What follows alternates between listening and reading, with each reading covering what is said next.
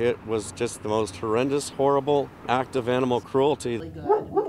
This is Jake, a 3-year-old hound mix. In February, Jake was walking in his own front yard when he was shot in the neck. Carl and Karen Hausman rushed the dog into surgery. 9 months later, Jake is confined to this mat with no control of his bladder. His rear end cannot move. He has reflexes. You can mess with his feet. Eric Hillard appeared in a Rowan County courtroom Wednesday morning facing felony animal cruelty charges, charged with shooting Jake.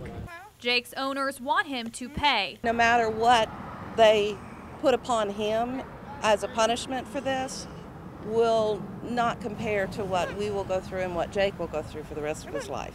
Hundreds of people are following this case through a Facebook group page called Who Shot Jake? Some even sending letters to the DA asking Hillard to be fully prosecuted under Susie's law. This isn't Hillard's first run-in with the law. His charges date back to 1992. They include drugs, a larceny, shoplifting, although he's never spent time in prison. Wandering around on private property with a gun with no intention other than to just shoot something or someone.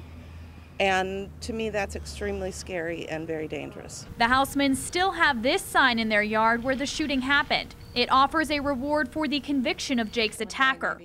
And they say it will stay there until there is a conviction. Regardless of what happens in the courtroom, the Hausmans are hopeful their dog will continue to defy the odds.